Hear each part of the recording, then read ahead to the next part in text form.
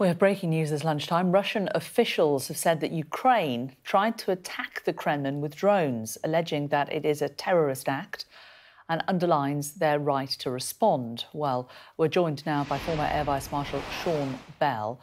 And Sean, we're getting reports now, a video on Russian social media apparently showing a plume of smoke over the Kremlin. What do we know about what's happened?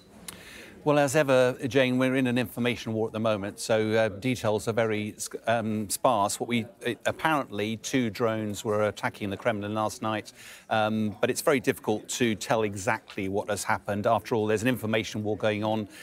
Ukraine has made clear that they've been doing attacks in an asymmetric approach, but tend to be targets just over the border into Russia, nothing quite as outrageous as this. But it is worth pointing out that Moscow has been preparing lines to take in the event that Ukraine does gain some ground on its forthcoming spring offensive. And there are a lot of commentators that believe that Moscow will launch a few sort of false flag incidents inside Russia to focus Russian domestic audience on the fact that Russia needs to protect its own people, and therefore almost justifying whilst it isn't so successful in Ukraine, because actually it's protecting its own forces.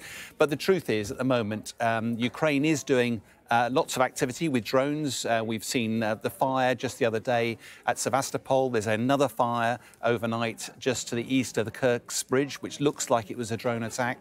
And likewise, there was a rail train in Russia was derailed just near Belgorod, apparently, very recently. So there's lots of asymmetric attacks, but it does feel odd that Ukraine will be so audacious as to mount something in Moscow.